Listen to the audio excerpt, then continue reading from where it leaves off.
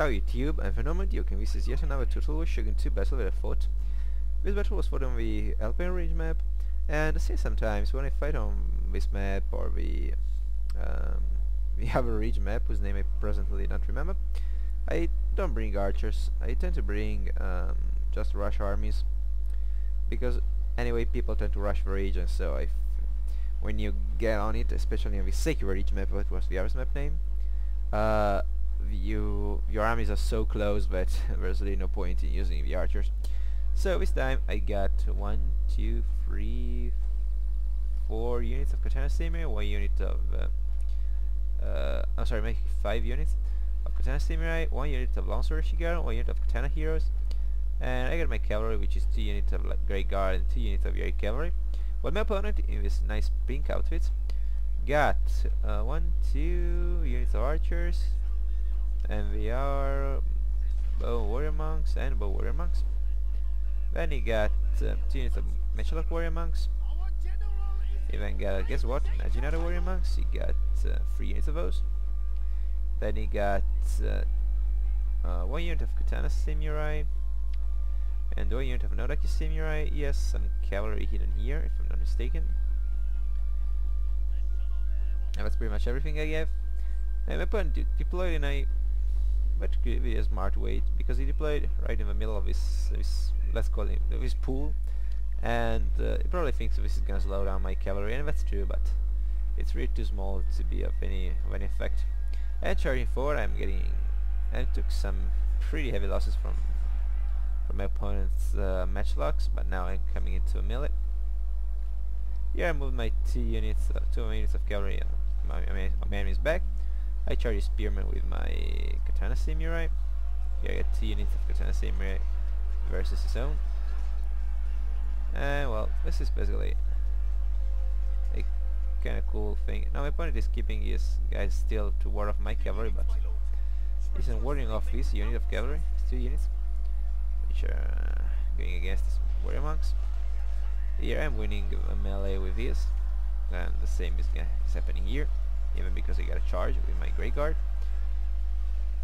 I charge in with 2 units of Grey Guard against his archers, and my opponent got an hidden unit of Yari cavalry in this wood, but it's just an unupgraded unit.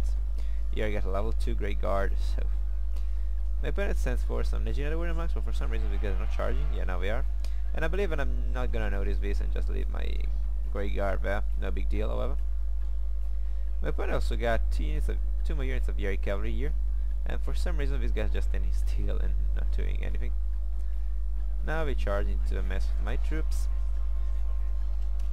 Sorry, I had to stop recording for a few seconds. Now we charge in, we try to get my general. I was pretty stupid by leaving him here, but luckily I managed to pull him off, but he dies. That sucks. I tried to send in my cavalry, but it was too late. So now this battle is getting pretty bad for me, because you know what happens when you have no general. Basically your morale falls down all over the field. But luckily my men are very elite, so some of them are actually holding. Yeah, and trying to kill his Yari cavalry, and here's his general. Charged in. I am trying to take him down with everything that I got, because my holy hope is to balance the loss of my general by taking down his own. But here, however, I still got many troops. And the problem is, yeah, this is the problem, that the Najinata warrior monks get the Warcry ability, which basically is a huge nerf on your men's fighting abilities and on your men's morale. And at this point of battle, such a hit on my morale can really be devastating. So that's my opponent's Avatar's bodyguard, and I believe he's still alive. The Avatar, yeah, he's still alive. But now he runs away. Finally. And so now things are pretty much balanced out. But my opponent is only left with 2 units of Najinata warrior monks, while I still have lots of katana samurai. Losing my general in the early phases of the battle was really a huge blow, but luckily I managed to compensate for that. And so now it's katana versus Najinata. And the warrior monks can be as elite as we wish, but against katana units are not gonna stand. So that was close. This was really, really close. But luckily I had a good start, so even if I lost my general, I was still in a condition to win the battle, and taking down his general was the move that I needed to win. But it was really, really close. I made a big mistake by leaving my general so exposed. My opponent played well with his cavalry, even if he kept those 2 units still for some time. He was probably busy micromanaging his other units, and he used them to good results after that. So good game to my opponent, and thank you for watching. Ciao ragazzi!